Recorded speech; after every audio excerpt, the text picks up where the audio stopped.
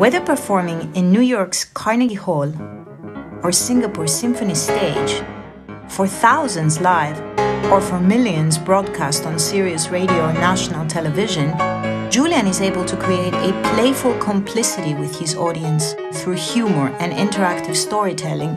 Where's the baby? The baby went home alone.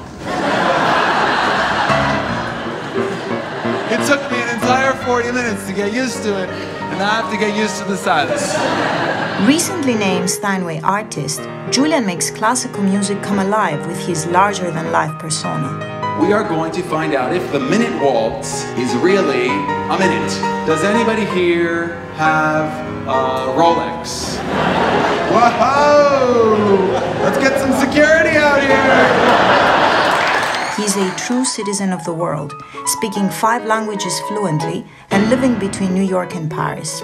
The Huffington Post calls it Saturday Night Live meets Carnegie Hall. The Singapore Tatler writes a pitch-perfect performance combining comedy with brilliant keyboard skills.